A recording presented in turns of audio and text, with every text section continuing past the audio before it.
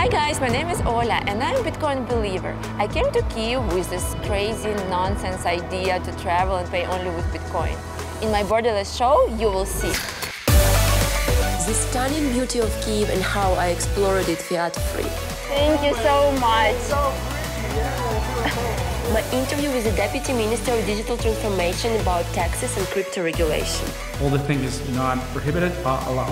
And the famous crypto expert. So the Bitcoin will stay. Ukraine is the cool country. Prices for real estate in Ukraine and conditions for foreigners. I visited every single business that accepts Bitcoin, and it was absolutely adventurous, exciting, and purely crazy.